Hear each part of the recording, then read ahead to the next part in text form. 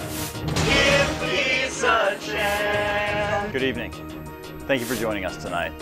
Hello, and thank you for watching. For the past few weeks, Central Square has played host to public property as that we have a Tragedy of the Commons issue saying Happy Holidays, King. Volunteer interactions where individuals are free to act so long as they don't initiate force. This morning, we gather to remember Sergeant Tom Ball.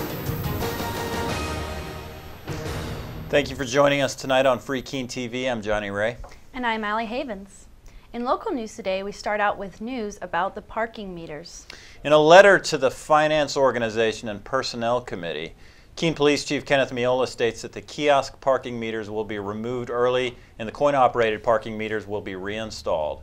The coin-op meters have already been installed as of this broadcast. The letter states that, quote, downtown merchants have reported constant complaints about the new kiosks and have reported downturns in business as a result, unquote. The new kiosks were set for a 90-day trial period, which will not be completed. And now Allie Havens has a special Valentine's Day segment. Valentine's Day is tomorrow, and as those words left my mouth, I'm sure many forgetful partners out there now feel very anxious to get in their vehicles and make a trip to the flower or candy store. But wait, before you go compulsively spending your hard-earned money on the commercial businesses trying to market their greeting cards, chocolates, and teddy bears, keep in mind that there's still a recession going on, and most of those romantic gifts we often associate with these holidays aren't exactly practical. But there's one exception, precious metals. That's right, while other gifts will be consumed or otherwise needlessly take up valuable storage space, precious metals retain their value despite inflation, as the graph here shows. It's important to remember that whether you're gifting a gold coin or a pair of 92.5% sterling silver earrings, you're making an investment, offering the potential returns to the receiver. Metals are known to retain their value and are actually more stable than government-backed fiat dollars, otherwise known as Federal Reserve notes. It's one of the most caring gifts you could give. Thank you for that, Allie. Free Keene TV producer James Schlesinger attended the Bearcat public hearing this past week and put together this compilation of the feedback given to the FOP committee. Jim Smart, and I'm from Keene, New Hampshire.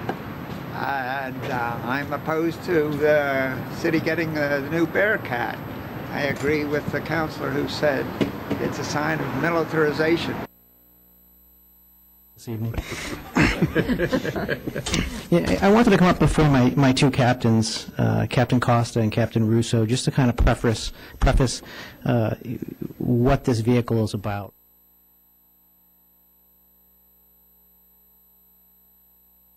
You. Whenever on tank. Yeah. You. Whenever on tank. Yeah. We'll start with comments from the city staff. Chief Kenneth Miola, Keene Police Department. We're speaking about the Lenco Bearcat here. There are six others of these available in the state. While this grant was awarded to the Keene Police Department, it's really to be utilized by the western part of the state. When we talk about the Bearcat vehicle, I have to really point out, it's really just a truck. It's a Ford F-550 pickup truck. It's an armored vehicle, and I have to point out, it's armored. It's not armed. You're still going to get the same professional service that we've gotten in this community to the level that we've gotten it from the men and women of the Keene Police Department. Thank you. My name is Gary Lemmer. I'm the City of Keene Fire Chief and also the Emergency Management Director for the City of Keene. As an Emergency Management Director, that is one of my main responsibilities, is to make sure that what is expected by this community is that if we plan for something or we identify that we have a deficiency, we plan for those types of resources and try to especially get it on grants so that we can safely mitigate an incident in the City of Keene or the surrounding area. It is equipped with thermal imaging camera, but when we operate inside of a building, you're able to identify objects to be able to see where somebody may be injured or may be hurt. Some of the other things that are on this truck is radiation identification or detection. You could also use it for any type of search and rescue. I hope you don't mind, but I've asked a few friends over. They're here to give you input, to ask questions about accepting a grant for the Lenco Bearcat vehicle. But what I'm here to ask you is to recommend that the full council rescind its December 15th vote to accept the grant. As I said in my dissenting remarks in December, I think somebody needs to stand up against the culture of war and national paranoia that's infected communities across America in the post-9/11 era. It's going to take leadership, the kind of leadership Keene has demonstrated over and over again. Keene has an initiative to become the healthiest city in America by the year 2020. Do we mean just physical health, or do we also mean emotional and mental health? Because if we continue to share in this mass hysteria and psychological sickness called the culture of war, we'll never reach that goal. As one who spends Saturdays for the last 11 years protesting our wars in Central Square, I fear this vehicle. I fear personally. There was a letter writer in the Sentinel who wrote about something called prior restraint on free speech. I believe the acquisition of such a device sends a message to the governed from the government. My name is Edward Gross. I reside in Keene, New Hampshire. I'm in favor of this vehicle for the Keene Police Department. It's been 27 of my 30 years in the Keene Police Department. The reason Keene is as good as it is because of many of the professionals sitting in this room. They go out and they fight what you fear. We can argue the cost of the vehicle. I'd argue it with you. I pay taxes in Keene. I'm happy to do that. If you want to consider cost, consider a seriously injured officer or the death of an officer. I'm James Plout. I've lived in this town for over 50 years. My biggest fear is that when there are protests this summer to occupy Keene and to try to get some of our rights back, that the first thing this thing is going to be used on is the protesters. That's it. My name is Ted Peaks. I was born here in 1943. I have the confidence in our fire department and police department to give one of the best evaluations they could get to the rest of the country. And I'm in favor of it. Hello, my name is Roberta Mastrogiovanni. I have owned and operated the Corner News in downtown Keene for the past 10. Working at Corner News often involves a lot of conversations. I had many conversations as to what people's thoughts were on the Bearcat. I spoke to hundreds of people. Everyone I spoke to seemed to agree that Keene really just does not need a vehicle of this caliber.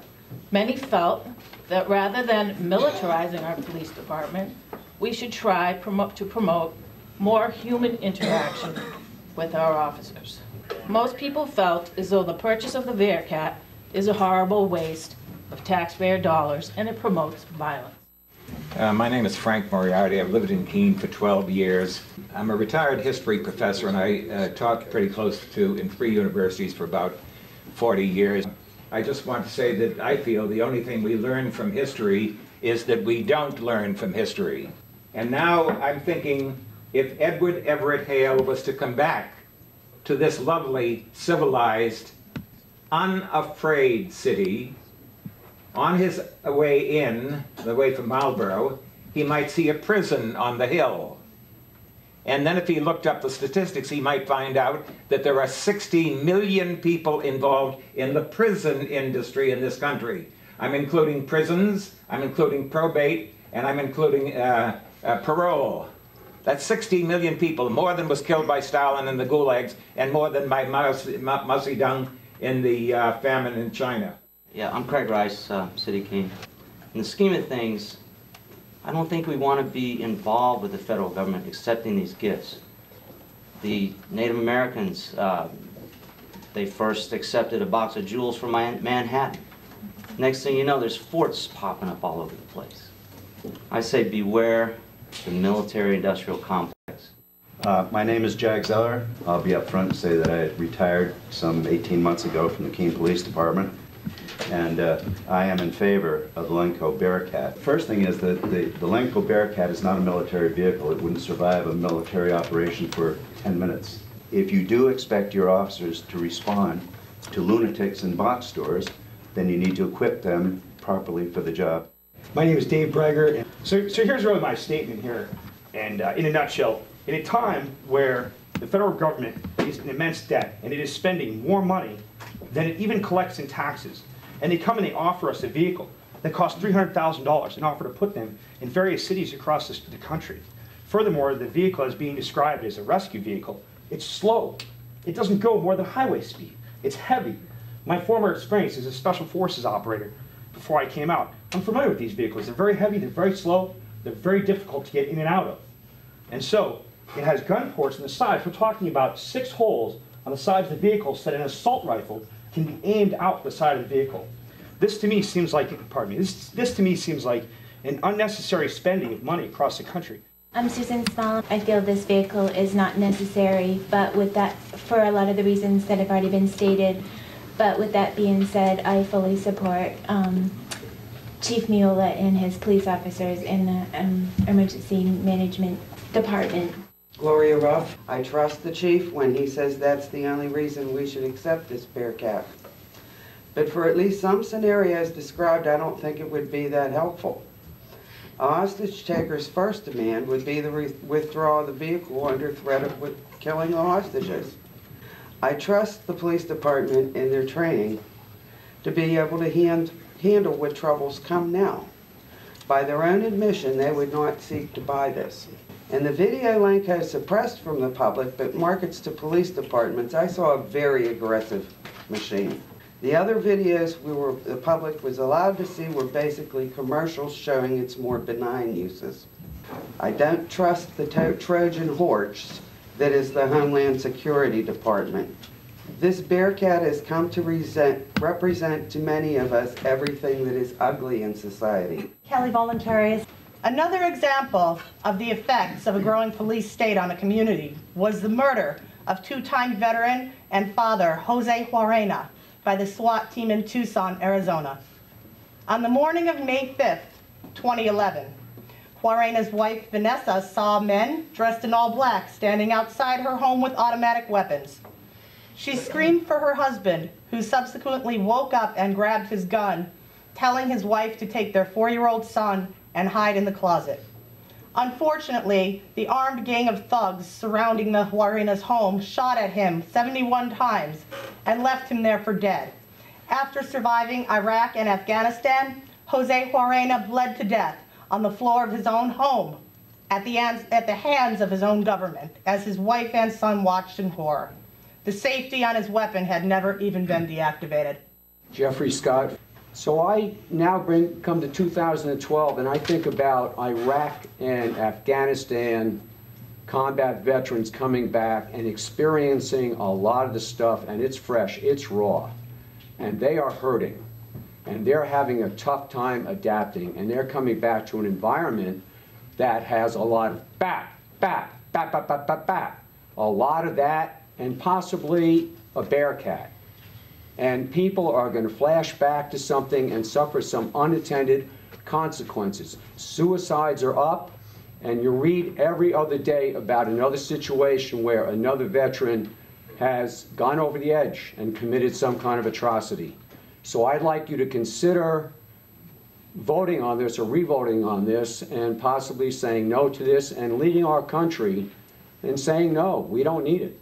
Frank Murphy, and when I saw this vehicle, one of the things it was supposed to be doing is crowd control, and that hasn't been mentioned tonight. I'd love to know just exactly how it would be used in controlling the crowd. Are they going to bring out SWAT team members into the middle of, say, the after period of the Pumpkin Festival? I wonder if you can limit the usage or control the usage of the vehicle so that the friendly face of the Keene Police Force does not become the confronted face of the Keene Police Force. I think it'll help them, it'll help the community, and in general, I think it's at least the minimum we can do for everybody. My name is Pete Ayer. I would just say, to echo some other folks that have already spoken, like, what is the rationale given for the acquisition of this vehicle? It's purported its safety, and that's what I hear touted.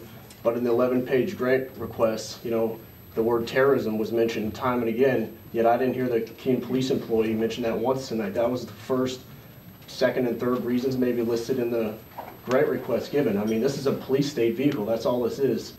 I'll do what I can to keep it safe. You have my word. If I see someone getting hurt, I'll come to your aid. We don't need a Bearcat to do that. Hi, Ian Freeman. I like the idea of a peace officer, an officer whose job it is to restore peace. And if that's all that Keene Police were doing out there, then I wouldn't be so opposed to this. But I know from having talked to a former police officer who unfortunately couldn't make it tonight, of 10 years in this state. I asked him when I was in Manchester and we saw this thing sitting behind the Manchester Police Department. I said, how often is this used in a violent situation? He says less than 1 in 5 times. That's because they're using these devices to roll up on people's houses, to bust in the front doors, to arrest them for having a joint or arrest them for having, an ounce of pot. By the way, how many people are here to oppose the Bearcat tonight? Thank you. I'm Stephen Zeman. I've heard that not all members of the City Council have viewed the video and have refused to watch the video. I want to know how you guys can make an informed decision without all the facts and without watching the commercial for the vehicle that's in question. I don't know why you guys have your heads in the sand on making this decision. Damo Freeman. The government, from the feds to this council to the Keene Police, have already decided this Bearcat's coming to town. Maybe, big maybe, the outcry will change the council's mind. But if they don't, again, consider withdrawing your support from them. Stop paying for their services through taxation. David Crawford. I'd also like to mention about the poll that I set on each of y'all's desks. That was a poll that was with the Sentinel did, and it showed 72% opposing.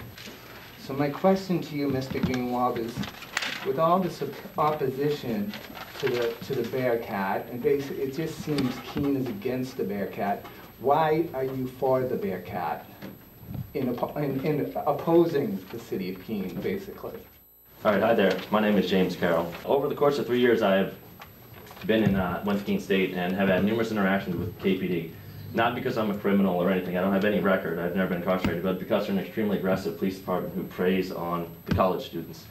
Now, it's funny, there's a lot of people who might not attend the college here, so don't understand this aspect, but you should see some of their attitudes when they come out, how the way they treat us. They're all about the tickets because they know that's quick income. So that's an input I'd like to make sure everyone knows who might not be aware of how they act towards college students. Their attitudes are awful. They have awful attitudes about how they approach us. They're aggressive. They don't follow. So on the Bearcat issue, I have little respect for the police department to begin with because of their aggressive nature, and I don't think they've done anything really productive except write tickets.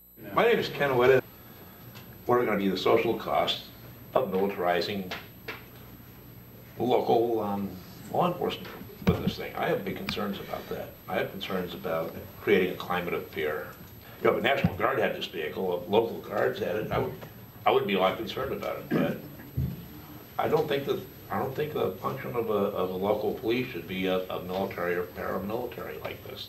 Jamie Capatch, with all due respect, Chief, the Bearcat is not just another truck. It's not just a truck. There's a lot of weight that comes with it, not physically, but psychologically for the people in front of it as well as the people inside it. I read an article in the Sentinel where the Keene Police Department was talking about how it was needed in case we have an event such as Hurricane Irene or a radiological event.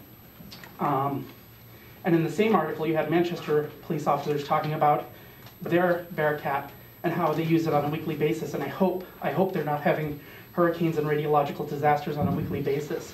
And in fact, in the same article, they talked about how they used it recently to intimidate a robbery suspect. And that doesn't sound like an emergency situation. That sounds like regular duty of a police officer. My name is Matthew Walt. To me, this is a question of use of resources, our tax dollars, and being spent on equipment that's not needed on a daily basis. And there's many things I think both the police department and the fire department and our community could use that would be used on a daily basis. And I think that's where I'd like our government to spend that tax dollars. So I'm asking the City Council to use its voice and to send the Bearcat back.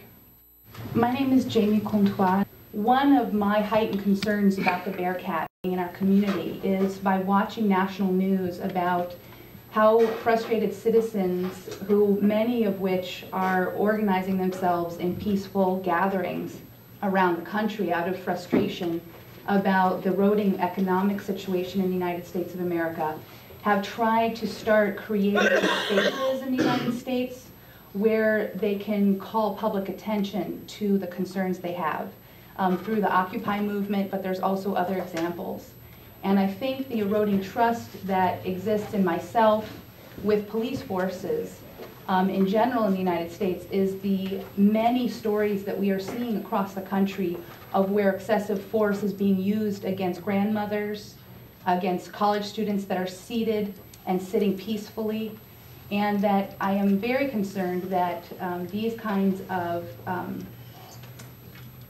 these stories that we see as a part of our national narrative will continue to erode the trust between the public and the police force as we look for creative solutions to address some of the really eroding public policies that are impacting working class everyday people.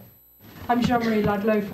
So for me, it's like I understand what, and I do respect police officers. We're very lucky and fortunate that we sense a sense of safety, I suppose. But I guess it's a shame that I feel like we've come to this where we have to have a bulletproof, vehicle. My stand in life after experiencing what I have is not to say that I'm right, but my experience says I'm committed to peace. That's what my commitment is. I'm committed to education. And my committed assessment is that that's what we should be standing for, is education. Education, education. Campaigning for things like lives, not knives. Spending money on campaigns for a better society, not vehicles that encourage and promote a sense of fear. I lived in fear. I lived where the military were everywhere. And for having a vehicle, that's what it's demonstrating, is something like fear. I have 300 more, or 300 plus more petitions, signatures right here that I'd like to submit. When I found out about this issue was not just because Terry Clark is my father. It was about the militarization of Keene, New Hampshire. And I understand it's just a truck, but I mean, we cannot lie to ourselves and say it's just a truck. It is a militarized vehicle. I wanted to make a note that the highest crime rates in Keene are larceny and assault. So we have a lot of kids stealing out of cars and apartments. We have a lot of drunk college kids beating the heck out of each other. I don't see how a Bearcat is going to prevent those. Like, how are we going to prevent the highest crime rate in Keene, which is those, with a Bearcat? Yeah, I'm Chris Hansen. In general, my response to hearing about this Bearcat coming to Keene was like Terry Clark's, that, oh my God, why are we doing this? And part of the context in which I had that response was seeing televised images of peaceful protesters being attacked by militarized police operations in other parts of the country. And being one of the people who often is on Central Square with nothing to defend myself but a cardboard sign advocating peace and an end to war, I felt threatened to hear that the Keene Police Department was going to acquire such an intimidating piece of equipment. Michael St. Pierre. I don't know how to feel about this. I'm really kind of baffled and upset that we're pursuing grants for vehicles when there are homeless, there are people elderly who need care, we need cleaner, renewable sources of energy. I mean, we're in an energy crisis here. Why are we, amping up the police? Why aren't we helping people who are less fortunate? It just really has me upset and bothered why that you guys already have I'm getting the sense that you've already made your decision. So I'm here to put my 2 cents in and say I'm not okay with this. There needs to come a point where we need to put our foot down and say no. My name is Sarah Heineke. Speaking of money, my house is on a tight budget right now. I think there are a lot of people in here who are in the same situation.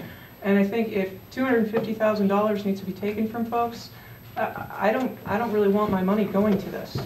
I've lived in Keene, I've stayed in Keene because it's a great city. I do also want to echo my Grove Street neighbor in that Keene PD, I haven't always had a non-aggressive kind of experience with them. To be pulled over as a single woman alone in my car by 2 cruisers and approached by 3 armed officers for a broken plate light is a little ridiculous to me in the broad daylight. It's very intimidating. Hi, my name is Sky Stevenson. I want to say I have a PhD in international relations and have lived, like the woman who spoke earlier, 2 times in countries under military dictatorships. I was outside of the United States in September 11, and the country that I returned to, I lived 10 years overseas in Chile. The country left was a different country than I came back to. And I feel sometimes like a foreigner here because it's become so much more focused on fear and terrorism when actually this is still a relatively safe country. Yes, Ms. Hutchinson. Okay, I'm Bradford Hutchinson of Keene, and I am 100% in favor of the Lenco Bearcat. Lenco Bearcat. I'm looking forward to getting our Lenco Bearcat. You wanted some new information. The Keene City Council, in their usual modus operandi, they thought that they would sleaze this thing through over the Christmas vacation and nobody would really notice. The reality of the world is it's a dangerous world. I would rather have this vehicle and not need it than need it and not have it. It's not a tank, it's not a military vehicle. I don't think the sky is falling. I don't think this is over militarized. I think we got a bunch of chicken littles that are freaking out over this Keene police getting a truck. I don't want to be afraid of the cops in the town I was born in. I don't want to be afraid of the military. I'd rather look at the rabble that this vehicle's, look at the rabble, this vehicle, you know. So I'm looking forward to the Lenco Bearcat, and Mr. Lenco guy, I hope I get my t-shirt. I really think that this is a gross overreaction. If a Bearcat comes to Keene, it's more likely to get used, and it's just going to continue the usurpation of people's rights. All right, pardon me. Well, it looks like most of the attendees at the meeting were anti-Bearcat. And what I wanted to say about it tonight was that after I watched the Lenco commercial, what I thought of was the Austrian school of economics, because I loved the video. I liked AC/DC, and it was really like, it was a badass video, and I thought it was a great, made you want to buy your own, right? Yeah, a great product. But if it was like this size, you know, and you could just like, that'd be cool. But you know, this is an actual vehicle. yeah, it's for real. But as more and more of our resources are consumed by the federal government, all of our talent and our best and our brightest are going to build the Bearcat, and that's not good. No, it's not.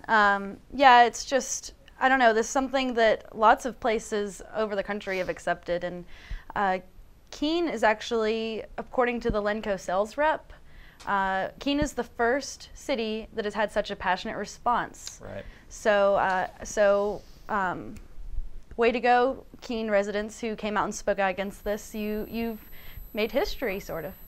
Thank you for joining us tonight. We hope you found this show valuable. As always, you can contact Free Keene TV by sending an email to tv@freekeene.com.